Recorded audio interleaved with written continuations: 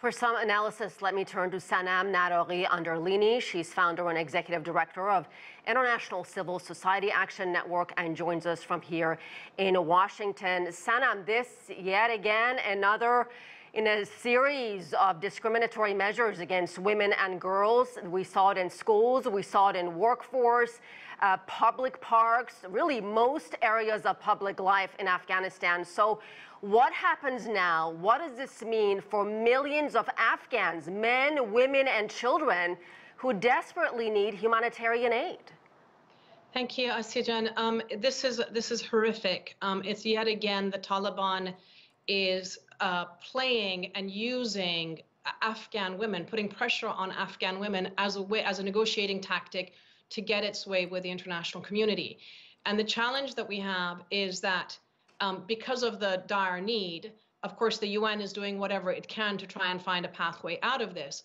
But if the UN bends and says that they will abide by the Taliban's decree that their female Afghan staff cannot work for the UN, the implications of this, both in Afghanistan but also internationally, are profound, because other countries, other movements, other extremist entities can look at this and say, you know, we put enough pressure and the UN will not only bend to our will, but will continue to provide the services. And the challenge here is that if you're the Taliban and you want to be the leader of this country, and you want to be part of the international community, you want our money, your tax dollars, my tax dollars, etc., then you have to abide by the rules and principles that exist. The UN must be able to hire national Afghan women alongside national Afghan men in its staff, as it does international men and women. It's as simple as that. And the Islamic countries and China, that has now emerged as a big, actor in the mediation space, need to step up and stand by these principles. Let me tell you what the UN Secretary General Special Representative for Afghanistan had to say. Her name is Rosa Atanbayeva. She says, in the history of the United Nations, no other regime has ever tried to ban women from working for the organization. Just because they are women, this decision represents an assault against women, the fundamental principles of UN and international law. Otambayeva goes on to say she's actually in discussions with the Taliban at the highest level to seek an immediate reversal of that order. Sanam, my question to you is this going to make a difference? Up until this point, the Taliban have not reversed any of the decisions they've made when it comes to women.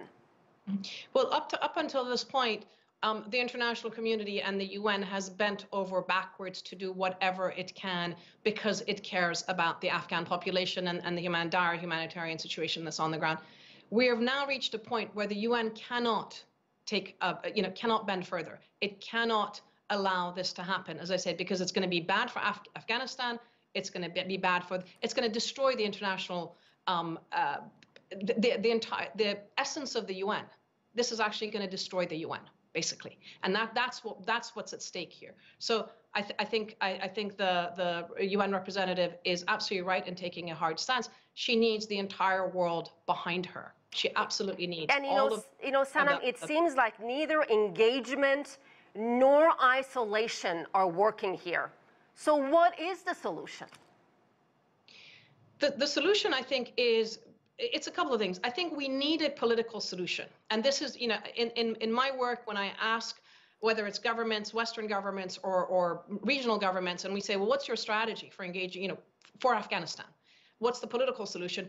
Everybody has shied away from that. So there needs to be a political solution. That's important, because the humanitarian and development and other forms of assistance flow from that ultimately.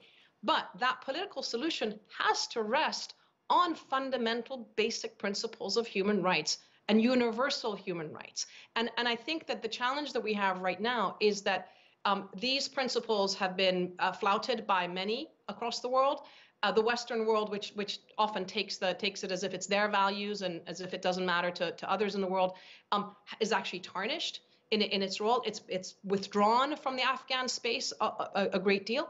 But other countries, there are members of the Organization of Islamic States, other emerging power holders in the international system, need to take a stand and not allow this to happen. If it happens in Afghanistan, it's going to happen. You know, already we're seeing laws changing in Indonesia and elsewhere in terms of regressive measures coming in, and it is targeting women. You can't have 50% of the population locked up at home. All right, we'll have to leave it there. Sanam, Naraghi, Anderlini, thank you.